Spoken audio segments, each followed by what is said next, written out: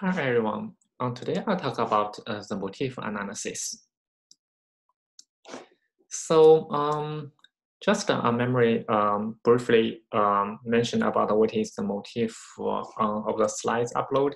So motif basically the sequence motif is a pattern nucleotide, so amino acid sequence. So you can see this example, you can see that for different sequences, there's a short like a sequence very similar across multiple sequences. And the pattern actually are very similar for different each base. The probability of one base is always higher than the others. So consider this is like a pattern. This is why this we consider this pattern is very important because sometimes for transcript factor or different protein bonding events recognize to the special pattern of this sequence on the genome. Some sequence pattern is preferable by certain kind of transcript factors. So based on that, from the sequence pattern, in somehow you can infer whether one transcript factor can be bound for this position. So that is why the motif analysis is very important. I think this especially if you have a region, and for this region you can genomic region can get the sequence. You have the sequence, then you can get the motif content. From this motif content, you can infer whether some transcript factor can bound in this region. So that is important, very important in epigenetics study. However, one thing I should mention is that you have a high chance to bound in this loci based on the motif analysis. Does not necessarily mean the transcript factor will be bound to this loci. In addition to that, I think the ChIP-seq data is still necessary to confirm the transcript factor is bound to this position by like peak calling. If we see the enrichment for certain positions, and we also see the motif is also enriched in that position, we can confirm, use both information, we can confirm it is actually this transcript factor can bound to that position. Only for motif analysis does not guarantee it is a position that could be bound for this transcript factor. Also, because of this cell type specificity, tissue specificity of transcript factor, it's increase the heterogeneity for this ChIP-seq data analysis or for the epigenomic data analysis, because one transcript factor can bound entirely different for different position if the biological context changes from one cell type to another cell type. However, if you based on the sequence to do this kind of analysis, you can only, for the motif analysis, you can only get the fixed certain positions that could be potentially bounded by this transcript factor. So I think motif analysis is complementary to ChIP-seq analysis, but you cannot rely only on motif analysis for your data analysis. And for multiple representation can be represented in a matrix form. You only have the alignment matrix or frequent matrix. I think alignment matrix is like, for example, you have a motif have 5 base pair, you have 4 base. You can count how many times it happens for each base. And also you can do some kind of normalization to normalize into a frequent base. For each column, you can summarize into 1. And you can do some kind of visualization to say what is the probability of one base and compare with these others. And from this pattern, you can see, can capture this motif pattern because it can allow some variation of the each base for each position of the base. Another thing is like, this is actually can tell you how to derive a motif pattern. So a motif pattern actually can be derived from multiple sequences. You only get from the promoter regions of the genes, or certain regions you are interested, most likely to be bound by one transcript factor you are interested to study. So if we get those sequences, you can derive those patterns, calculate how many times for each base can happen in each position. You can summarize into an alignment matrix, a framework matrix, or even weighted matrix. So you can have this matrix can represent the motif patterns. So that is can tell you this is actually called de novo motif analysis. And there are two questions in motif analysis: no motif mapping. So this motif will actually be pre-calculated based on experimental, based on large data integration. So you only find occurrence of motif in nucleotide or amino acid sequence. The second one is the de novo motif discovery based on the certain kind of sequence. You can de novo some new motif pattern that could be occur besides the already known motif patterns discovered by other studies. And actually, there's some for no motif mapping. It can use the consensus sequence mapping, or you can use the matrix. We previously mentioned it is a position weighted matrix or position frequency matrix to mapping to certain type of position, or even across the whole genome. There's two useful tools. One is called the CISA genome, divided by Hopkins. Another is the HOMO divided by UCSD. In today's lecture, I focus on the HOMO to discuss how can use this tool for motif analysis. For de novo motif discovery, there meaning have two methods. One is called word enumeration, and second is called matrix updating.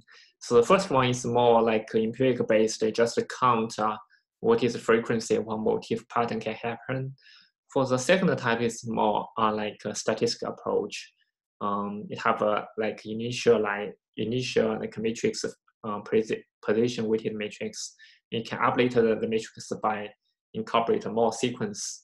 So, but this is like two major class of methods. Where we can looking for the no motif. So one database I want to mention is Jasper database. So you can go to the website to explore the Jasper database here. This is for Jasper database. You can have the co-motif for 6 different taxonomic groups. For us, I think most people study for vertebrate, so we can click for the vertebrate. For vertebrate, I think you can see, okay, have different species, have a mouse, have a human, and for different motif. I think this is for the motif ID.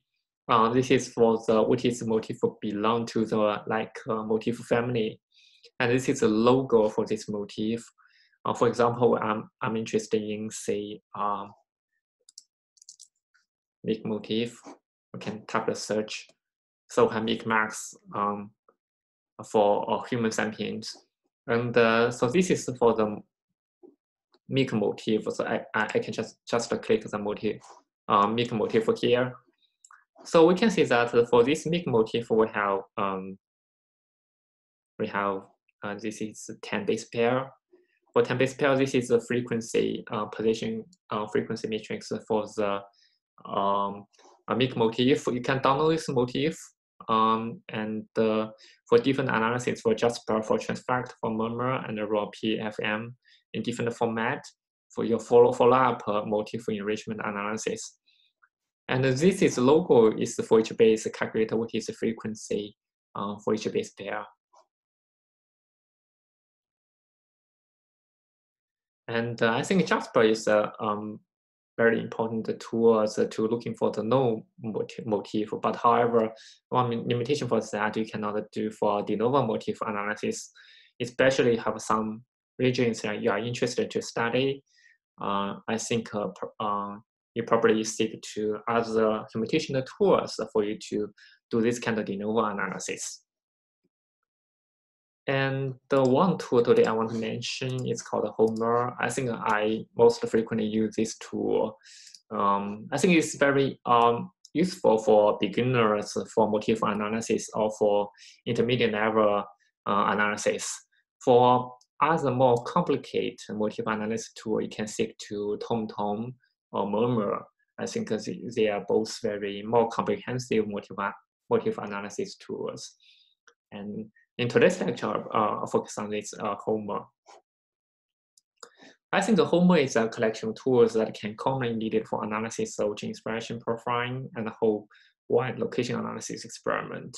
So such as the ChIP-seq experiment, the DNAS experiment, and in most cases, Homer, you can give a region to Homer, and Homer can scan the no motif analysis, and even if for de novo motif analysis. And you can download by go to this web link. You can download Homer software and do some, and you can do some installation, follow instructions. And one thing I should mention is that this is not a web server, so this is a command line tools.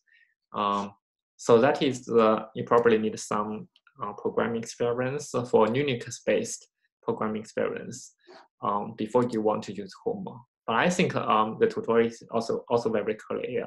You can follow instructions. I think you can, even if for biologists, I think it can be very easy use. From my experience, many of my collaborators, they are postdocs and PhD students from biology background. They can also use Homer for their own analysis very easily. Okay. So this is for two main purposes for Homer. One is for low motif discovery. I think this is mostly important because usually we want to say whether this region I provided is enriched in some motif compared with this other. However, in other case, people are also interested in de novo motif discovery. And for de novo motif discovery, you usually have a target sequence of interest or certain set of background sequence. So they have a enrichment for the target sequence and also enrichment for the background sequences. So they do some kind of comparison to justify whether this is a motif pattern is really de novo or not.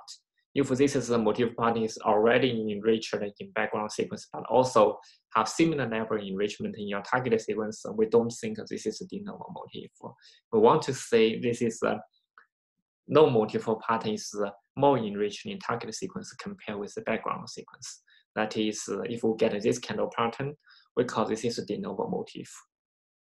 For no motif discovery, usually for Homer or other motif software already have a collection of bunch of no motifs from databases such as JASPAR, Transfact.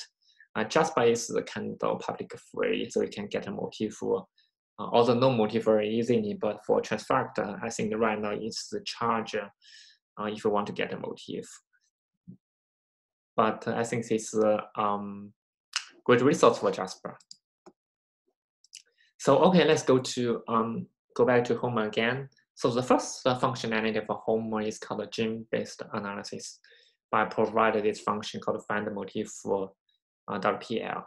So this is the function where analyzes the promoter of genes and look for motifs that are enriched in your target gene promoters relative to other promoters. That is said that we can upload a gene list. So this is very similar to David. So basically, I upload a gene list with certain kind of gene ID. It could be reference gene ID, could be official gene symbol, and this is a function we have to automatically get the promoter regions. I think it's plus 1 KB and minus 1 KB of TSS region. It extracts that region and do the motif scan for that region, and then report the enrichment of each known motif for that region and give you a rank. And so the input is it could be FASTA files, it could be gene identifiers, or from certain genomic positions. FASTA files could be the gene sequence, gene identifier could be reference gene identifier, could be gene symbol, or the genomic position for this gene. The output file could be the de novo motifs or could be no motifs.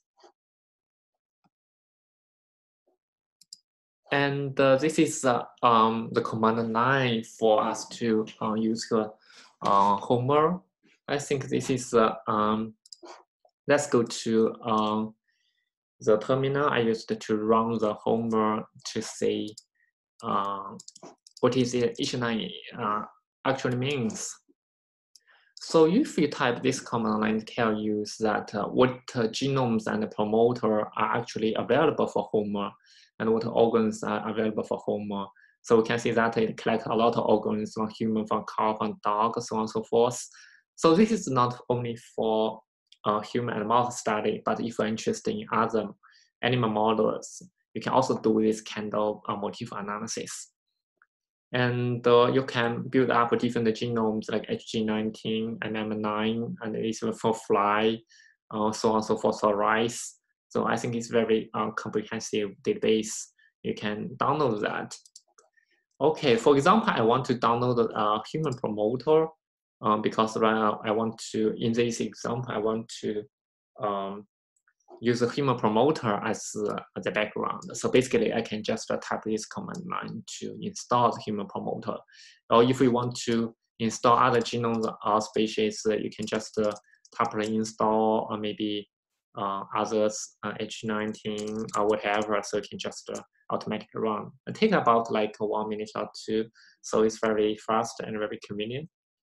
So after that, you can run this command line, find a motif. This is the genes you are interested. You want to see, because this is human genes, you want to specify this is human. And for this gene list, and in this human promoter, you want to find whether certain kind of motif is enriched or not. I think for the gene list, I just type several genes. Like I type 3 human genes and run this analysis. It took about between 2 minutes to 5 minutes. It's not that bad, but I didn't. But it takes some time. I pre-computed this and save the results into find the motif results. So you can go to this folder and it can output a lot of things. But I think the most important information here you need to see is known results. This is really most information you want to see. I want to see how many lines of the known results. So the known results tell you that for 441 human like motif, known motif, what is their enrichment? And so we can see that for this information. Okay, we can see this motif. This is the motif name for FoxK2. This is the consensus sequence for this motif. You get a p-value, you get a q-value, a log p-value, q-value, and lumbar sequence with the motif and the lumbar background. So based on this output, you can see for the gene list you provided, what kind of motif and the corresponding transcript factor could be more enriched in this promoter region of the gene list you provided. And you can have this the Q value as a cutoff to get the top rank motif. So you can infer what kind of transcript factor can be bound in the promoter region of the gene. So that is actually a very useful tool for you to do this is kind of epigenetics analysis. Okay, so this is like for the first function module we talk about is gene-based analysis. The second module we talk about is the region-based analysis. So sometimes we're interested in certain kind of region. It's not necessary to be the gene region or promoter region of the gene. We want to see the enhancer region, or maybe we want to see some intergenetic region. So in that case, this is a very important function for us to use. It can find enriched motifs in any arbitrary genomic regions. So the input is very simple. Basically, it's just 5 contained genomic coordinates with the chromosome ID, start and end region and the position. So output is again like de novo motif and no motif. So we go back again and see how this works.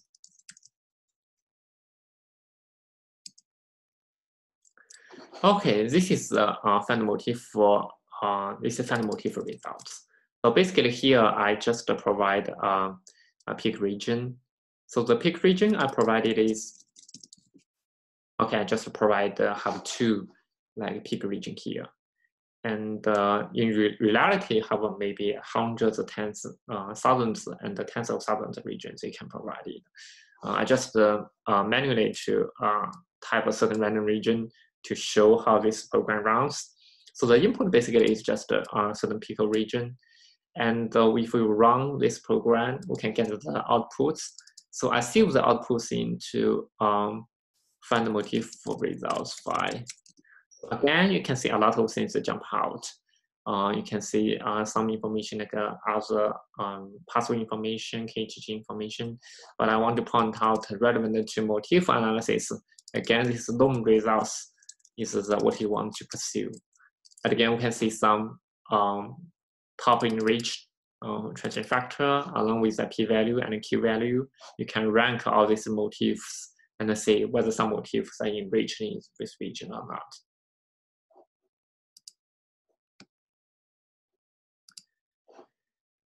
Okay, the third function I want to point out is find the motif across the whole genome.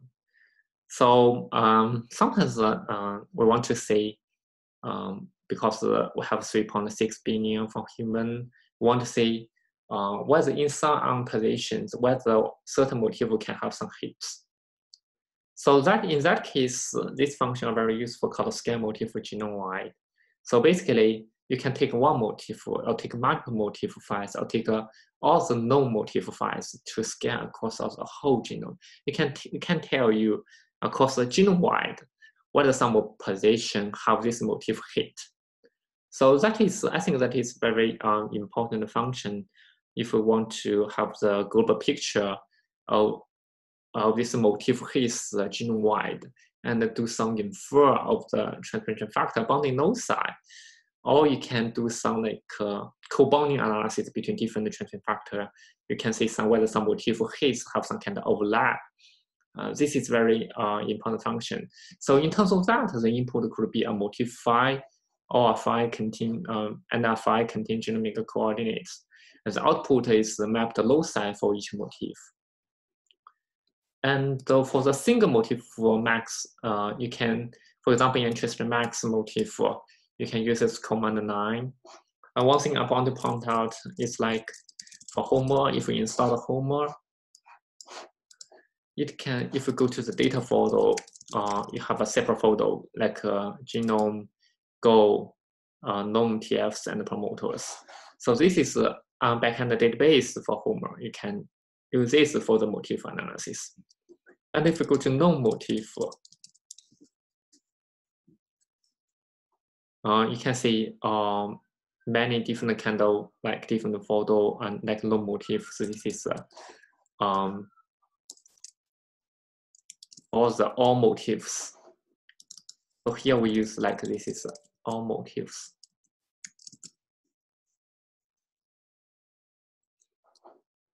Or you can use this more motifs. So all motifs can, I think it contains some de novo motifs, but this is no motifs. As this is mostly like from Jasper, and this is kind of reported motifs. You can either use all of them to do this like genome-wide analysis. Or you may be probably interested in one motif or multiple motif instead of all the motif to save some computational time. So in case of that, you can go to the motif folder and you can find out all the different kind of motif you're interested. So here I'm interested in max, so I just use this max motif. I'm not see what is continuous in the max motif.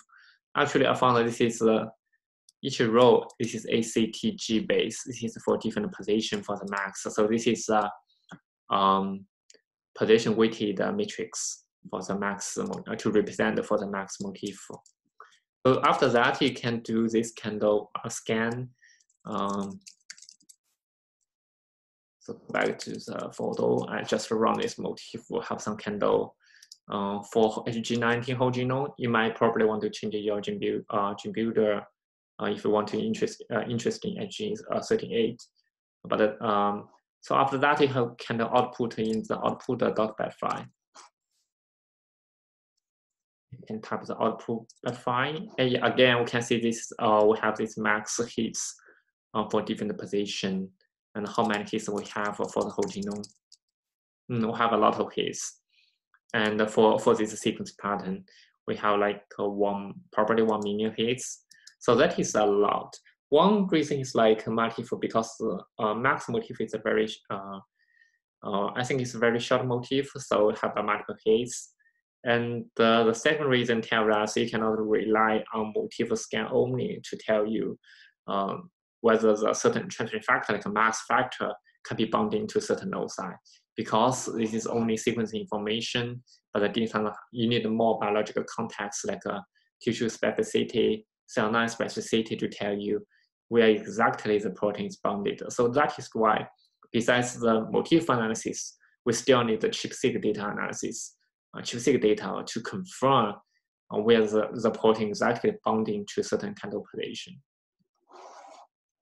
And also you can do this all the motif analysis by run this command line.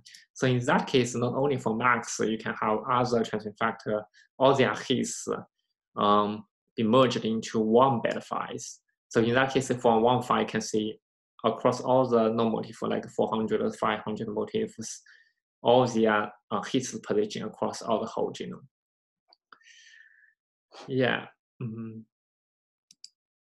I think at this point, we talk about Homer, we have the 3 functionalities. The first is gene-based, so we can upload a genist, and Homer can do the motif analysis for the promoter region of the genist.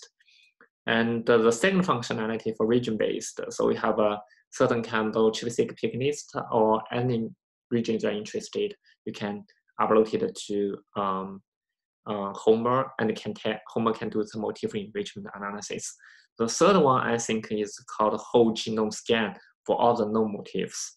So you can pick up the motif you're interested for analysis, or you can use all the known motif to do the whole genome scan to have a genome-wide global picture motif hits for certain known motifs. I think besides the Homer, other very popular motif scan tools, I know is Murmur, which is very popular tools. Have many functionalities. So for experienced users, I would recommend the Murmur, because this is a web server, have more parameters to play with to serve your goal. And the second tool I mentioned is the Cisgenome. This is also provide a certain type of motif analysis. I think both tools are very popular, and along with Homer, are very popular in epigenomic study. I thank you, everyone. I think that is for today motif analysis, and hope you enjoy this lecture.